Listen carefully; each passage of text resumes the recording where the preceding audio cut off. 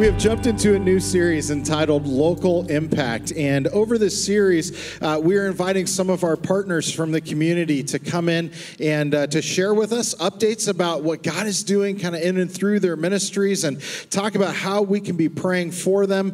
But as well as we're in this series, one of the things that we're doing as we get into God's Word is we're asking God to reveal to us how it is that He wants to shape us as His people as we go out into our community and into the world to share the good news of His Son, Jesus Christ. And if you were here last week, we had Savannah Martin from the Pregnancy Center who came and not only shared about the incredible work that is going on through their ministry, but really set us up to talk about how we are to lead with love in the way that we approach people in our community.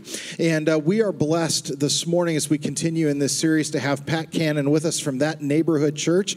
As I shared earlier this morning in the first service, I got to know Pat 10 years ago when I came to Westgate, and he was the children's ministry director, and I got to have just a small glimpse into the window of what God was doing in his heart and shaping him to then go down and pastor That Neighborhood Church, which is in North Toledo, one of the areas in our city that is very impoverished and has lots and lots of need for people to know our Lord and Savior Jesus Christ. And he has been faithfully serving there for a number of years, and I am excited that he is here to share with us this morning. So would you please welcome Pat as he comes up here and joins me on stage. Thank you, brother. And Pat, as you get started this morning, would love for you to share just a little bit of an update with us about what God is doing in your life and through the ministry of That Neighborhood Church, but also 3 or 4 concrete ways that we as a church can continue to be praying for you and for the ministry. Awesome. Good morning. It's good to see everybody. Okay, so a couple things just to update you on. We finished renovating our youth development center. That is a crucial piece to the puzzle for us. The first floor is where tutoring takes place, Bible studies will happen. The second floor is called the Aspire Center. That's all entrepreneurial environments. And so there's a recording studio, video recording studio up there. There's a photography studio up there. There's a place where they're learning how to design and imprint clothing. In fact, we actually have our second order now for shirts. And there's an organization in Toledo. They were our first ones that had us make some shirts for them. And so we're on our second order for that. And the students are also going to be designing our own clothing line, which is going to be kind of crazy. And we're going to be imprinting those. You'll be able to see that eventually on our website. So that's taking place. The other part is the plank factory. I know I've been talking to you about that through a couple years. We actually have it all renovated now. We're just waiting for our final occupancy permits so that we can actually move the machinery in there. That's our employment life skill environment. And what that's going to do is we're going to teach our neighbors how to work. We'll be employing some of our neighbors, some ex-offenders will be employed there. We'll be repurposing wooden pallets to make clocks and furniture, things like that. So I actually have a very important meeting with the mayor this coming week. It's on the 29th, so if you can be praying about that.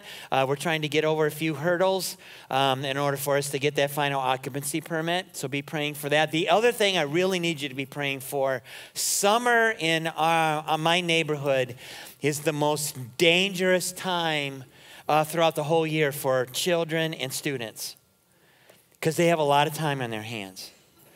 And so some of the most toxic things that have ever taken place happen during the summer. So if you could commit to pray throughout the summer for our children and our students, that God would put a hedge of protection around them all summer long, all right, as we continue to interact with them and help them to lean in towards God, all right? So this morning, I'm going to show you a video that's going to kind of set up where I'm going today. Believe it or not, I'm going to revisit the same passage that Rob talked about last week. But we're going to look at it from a different perspective, okay? And we're going to look at it from a different angle for us this morning. So watch this, and then we'll jump into it. Here we go.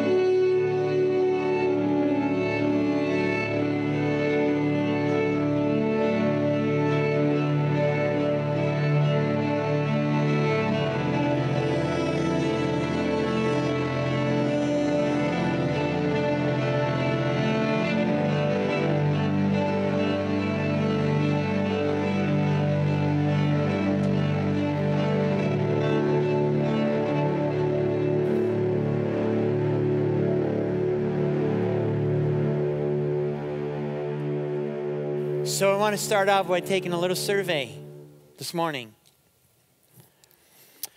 How many of you would say that you've experienced brokenness in your life? Raise your hand. Okay, stop.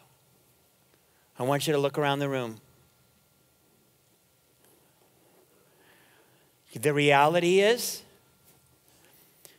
that's normal for every human being on the planet. That's normal. And yet, it's this brokenness that makes us want to hide, while having a desire to be fully known and loved. There's this old Presbyterian preacher. I want you to listen to how he describes this brokenness in us. He says, I have come to believe that by and large, the human family all has the same secrets, which are both very telling in the sense that they tell what is perhaps the central paradox of our condition. That what we hunger for, perhaps more than anything else, is to be known in our full humanness. And yet that is often just what we also fear more than anything else. I was looking on a blog, and there was a couple comments by a couple people about this whole aspect of brokenness in our lives. Listen to what this says by this young lady named Bethany. She says, it's difficult to find a safe environment to allow every aspect, both good and the ugly, to be known. It's also exhausting to keep up the pretense that everything is just flowers, sunshine, and bunnies in my life. It's strange that I would label myself as a people person, but I only let people into a small part of my life, controlling what people do or do not see, but longing to be fully understood. Then a young man named Jason said this, yeah, being open and honest about the good and the ugly is difficult, but it is not natural for us. That's why we need communities which seek to create safe environments where human beings can be real. The church should be leading the way in this, but unfortunately, this isn't always the case. So here's the one thing that I want you to get this morning. Above anything else that you get this morning, here's the one thing I want you to get. How I see others is directly connected to how I embrace God's view of me. How I see others is directly connected to how I embrace God's view of me. So I want you to go to John chapter 8. And we're going to start in verse number 1. We're going to look at this from a perspective of, do you see me? Do you see me? We're going to start in verse number 1. Jesus returned to the Mount of Olives, but early the next morning he was back again at the temple. And a crowd soon gathered, and he sat down to teach them. As he was speaking, the teachers of the religious law and the Pharisees brought a woman who had been caught in the very act of adultery, and they put her in front of the crowd. Okay, now stop for a second. Okay, stop. I want you to think of the worst sin you have ever committed. Right now, just put it in your mind, the worst sin you have ever committed. Okay, so let's just say, after the moment you're done committing your sin, there's a pounding on your door. And you open the door, and there's your friend. And your friend is out there, and you open the door, and he says, it's all over Facebook. It's all over Facebook. And you're like, what? What are you talking about? What's all over Facebook? He's like, it's going viral. And they pull out their phone and they show you, and they open up Facebook, and there it is in living color, your worst sin. That's exactly how this woman is feeling at that very moment. The last thing she wants to be done is to be seen, let alone known. And that's exactly what's taking place. Like it or not, we're seeing her. We're seeing her. And then in verse 4, it says, "Teacher," they said to Jesus, "this woman was caught in the act of adultery. The law of Moses says to stone her. What do you say?" They're trapping Jesus. They were trying to trap him into saying something they could use against him, but Jesus stooped down and wrote in the dust with his fingers. And they just kept going on and on and on about that. They kept demanding an answer. He stood up again and said, all right. But let the one who has never sinned throw the first stone. Okay, so right here, you know what Jesus is doing? He's putting everybody on a level playing field right now. Everybody's on a level playing field. And then it says he stooped down again, wrote in the dust. When the accusers heard this, they slipped away one by one, beginning with the oldest, until only Jesus was left in the middle of the crowd with the woman. Do you know why the oldest left? Okay, I'm telling you, as you get older, you know how much of a sinful person you are. And they left first.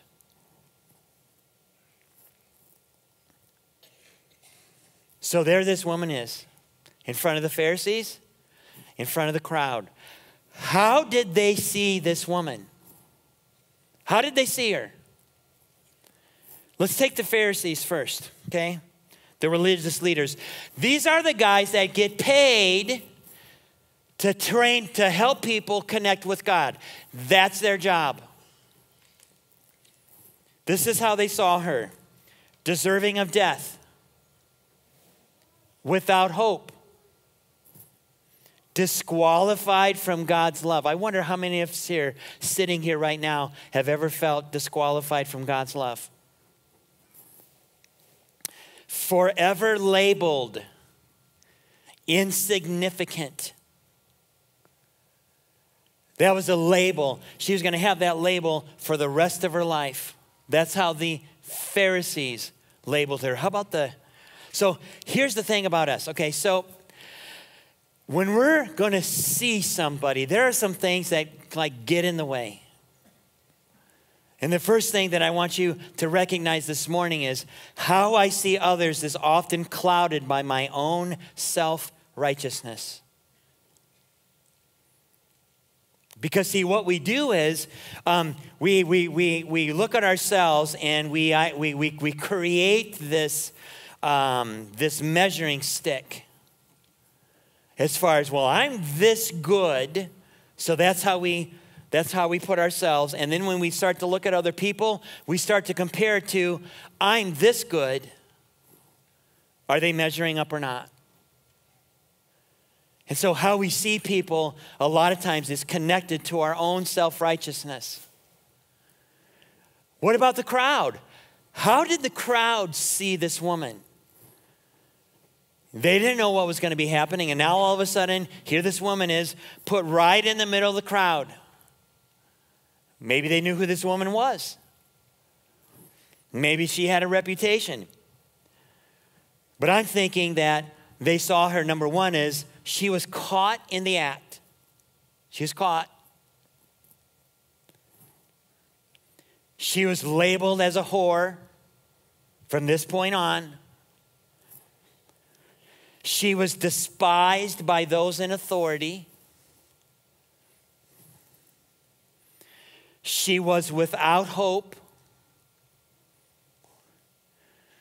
And I'll guarantee you, if I was in that crowd, I would be glad it wasn't me. And so that's the second thing that gets in the way of us really seeing people. How I see others is often conditioned by the thoughts of others. Down at TNC, this happens all the time. I mean, I have people that come in on Saturday nights, and it is almost inevitable that somebody comes up to me and starts demonizing another person before they even get there. And it's like now, all of a sudden, now I've got to fight against those things in order for me to truly see the other person that's going to come in. So a lot of times how we see people is determined by the thoughts of others. Okay, so the Pharisees looked at her, she's disqualified. The crowd looked at her, she is without hope. How did she view herself? How did this lady view herself? Number one is she felt disqualified from God's love at that very moment. She was a disappointment to others and to God. She would be forever labeled. And she would be without hope.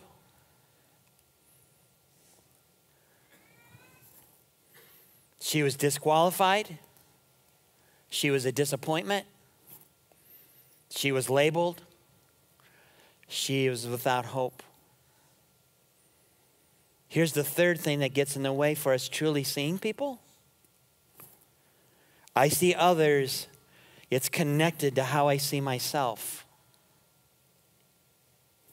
To how I see myself. I'm telling you, there are some people down at TNC.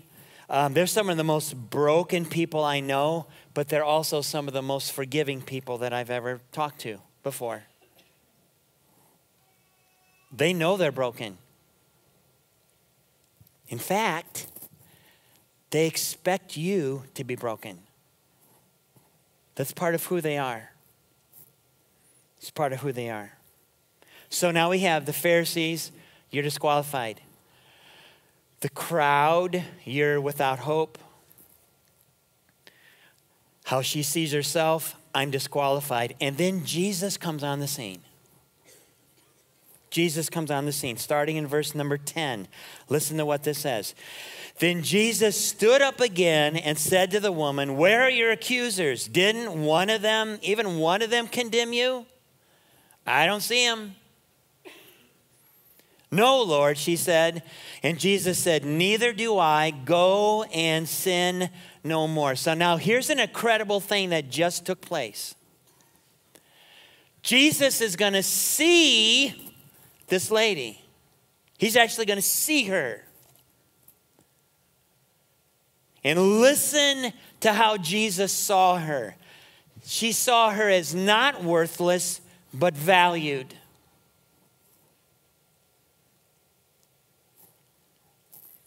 She saw her as not labeled, but loved.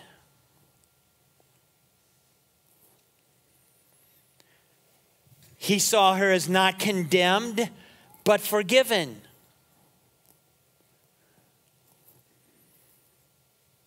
He saw her as not excused, but pardoned.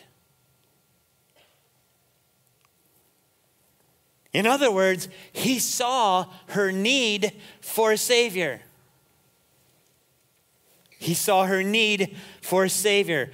Without condemnation, Jesus loved her while not watering down her sin. I am so sick of this happening within the church. People down in my neighborhood on a Saturday night, we talk about sin all the time. Because they know this is a normal part of my life. In fact, this is the number one thing that makes me feel disqualified with God. Disqualified with God. Here's the thing. God never calls us to sugarcoat sin. Ever. Ever. It's our sin that should be causing us to lean in towards Jesus. Because he's the only one that can not only pay for it, but break the power of it in our lives. I want to read something to you. This is from a book called Messy Grace. And this book is written by a guy who is a pastor whose mom and dad were both gay. And he grew up in that environment. And he experienced firsthand the hatred from those that call themselves Christ followers. In fact, he grew up believing that Christians hate gay people. And then God did something amazing. He got a hold of his life. He became a pastor. He now pastors a church. But I want you to listen to what he says about acceptance without approval. Listen to what this says. I wasn't going to have an easy time showing love to my parents. He says, you'll see what I mean in the next chapter. But he says, I dare say you won't have an easy time showing love to unbelievers in your life either, regardless of their story. He says, over time, however, I have discovered a distinction that will help us hold on to both grace and truth in our relationships with people who don't know Christ. We can accept others as friends or family without approving of their life choices. He says, I know for a fact that every Sunday I shake hands with men who have been secretly on websites they shouldn't be on, and yet I still accept them. I know there are women who greet me on Sunday morning just after gossiping about someone else. I can accept a person who has a huge jealousy issue and not agree with their choices. I'm still friends with people who have anger issues, and yet I don't agree with what they do. You and I have a relationship with somebody who is hooked on drugs, and we can still accept them and not approve of the choices this person makes. I have people down at TNC every single week who still go out and they get wasted during the week. And yet they come in on Saturday hoping they're not disqualified.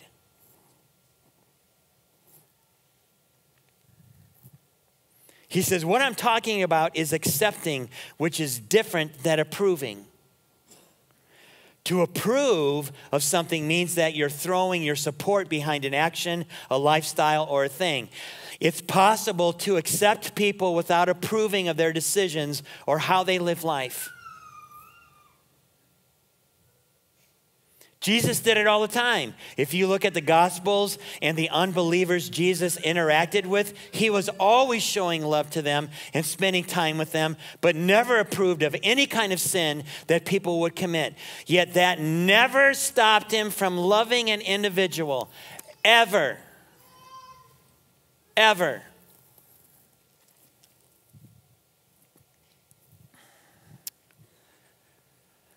So how does this play out with us every day?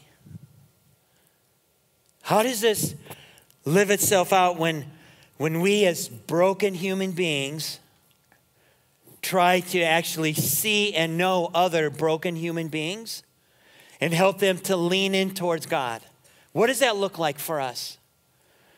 So I'm going to tell you a couple stories. Okay, before Kelly and I, before we moved into the hood, we were still living outside Perrysburg. And our oldest daughter, Emily, had a friend of hers that was kind of and basically ending up homeless. He was a gay young man. He had no place to stay. We had a big basement. So I was like, you know what? He can come stay with us. And so we just kind of made him part of our family. We loved that young man. I had so many conversations with him. And I'll never forget that on Christmas, when he was sitting there with us on Christmas, and we had gotten him some things, and I'll never forget, he just ended up in tears.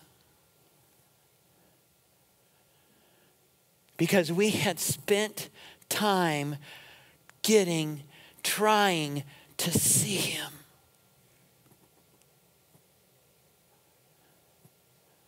Just last week, I was at Max and Irma's on Dussel.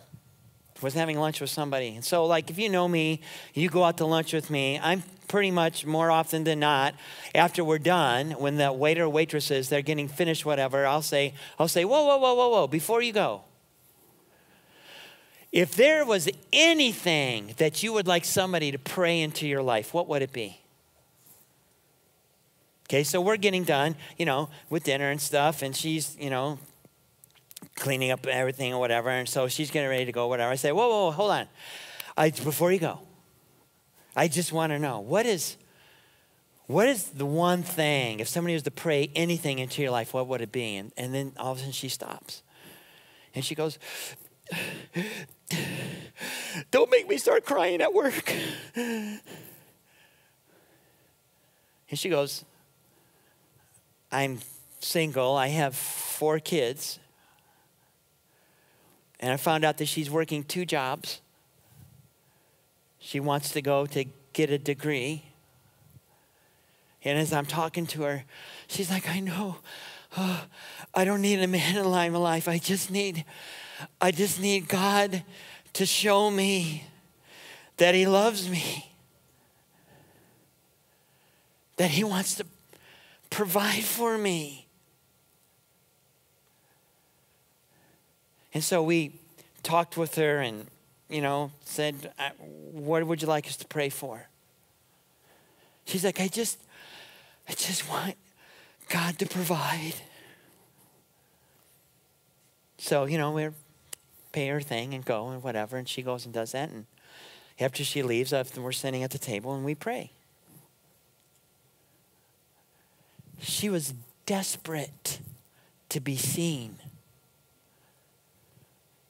I wonder how many people you have like that in your neighborhood. I wonder how many people you have like that in your job. I wonder how many people that are like that you interact with on a regular basis.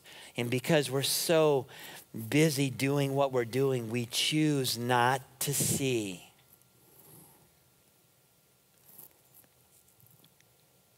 So I'm going to have the worship team come on up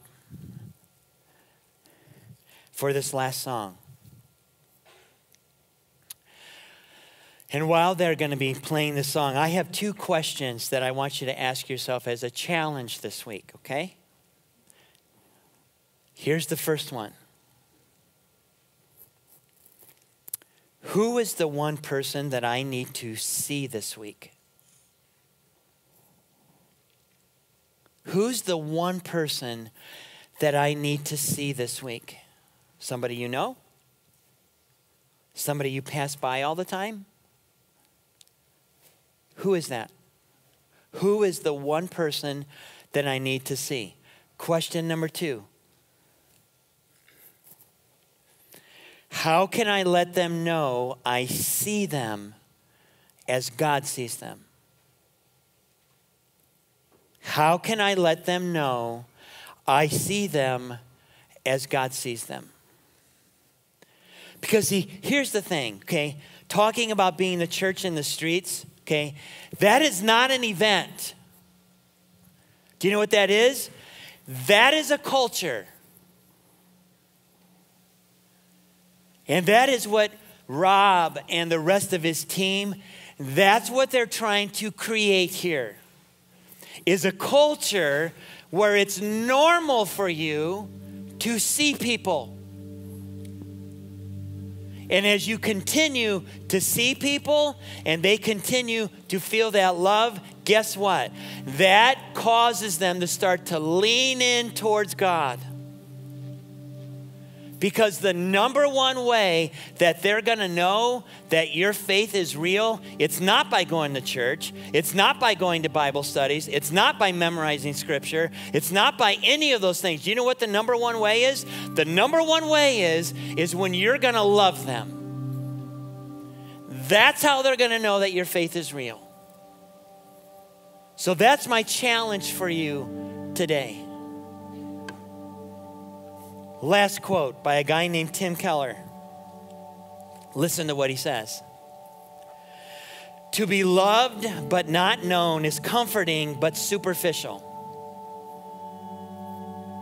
To be known and not loved is our greatest fear. But to be fully known and truly loved is, well, it's a lot like being loved by God. It is what we need more than anything else. It liberates us from pretense, humbles us out of our self-righteousness, and fortifies us for any difficulty life can throw us. Who are you going to see? Let's pray. God, thank you for this morning. I am so glad that you have chosen to see me. Even in the midst of my brokenness. Would you help me to see people like you do? And as I'm going through my day, Holy Spirit, would you cause me to see, to focus on someone that needs to know I see you, and so does God. We love you, Jesus. Thank you. Thank you for your love for us. And I pray as this builds into our life, God, that you would change this city, that they would come to know you, your kingdom would be built, and our faith would grow. In the authority of your name, we pray. Amen.